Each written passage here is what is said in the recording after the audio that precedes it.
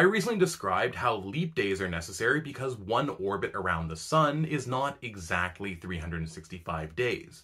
But did you know that the days themselves are not exactly 24 hours? The time it takes for a single rotation of the Earth is inconsistent. And while this wasn't a problem back when we told the time using the sun, such as with sundials, these days we use atomic clocks, which are incredibly consistent. Thus, in order to keep the morning hours in the morning and the night hours at night, we need to employ leap seconds. Generally, this change is handled behind the scenes with computers updating the time automatically. But not all computer systems are designed to account for such inconsistencies, which can cause large disruptions in applications that require precise timing. This is compounded by the fact that the need for leap seconds has been increasing.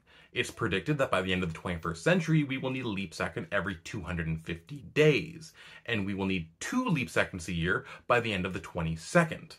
Making matters worse, since 2020, the rotation of the Earth has been speeding up, meaning we may soon, for the first time ever, require a negative leap second. This is why, in 2022, the General Conference on Weights and Measurements adopted a resolution to modify the Coordinated Universal Time Standard, UTC, to abolish leap seconds by, at the latest, 2035.